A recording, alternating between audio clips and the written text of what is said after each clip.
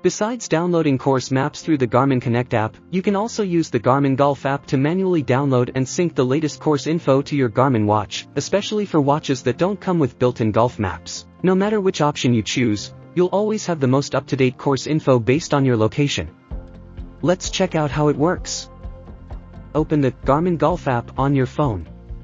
Tap More in the bottom right corner. Select Download Courses. Select Add Courses. Find your course, then tap the download icon. Once downloaded, your course is saved in the app and ready to sync with your watch.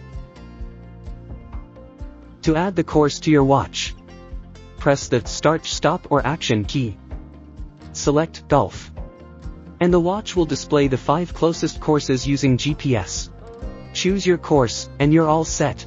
Your most recent course will stay cached, so you don't need a Bluetooth connection to access it later. If you have reached the limit, select the option below for steps on deleting courses from the Garmin Golf app. Android, swipe left on the course and then select Remove. iOS, swipe left on the course and then select Delete. Not seeing your courses? If the Garmin Golf app loads courses but the connection to the Garmin Connect app is unstable, the course download may not transfer to the watch. Check the connection status in the Garmin Devices section of the Garmin Connect app. Thanks for watching. For more help please go to support.garmin.com.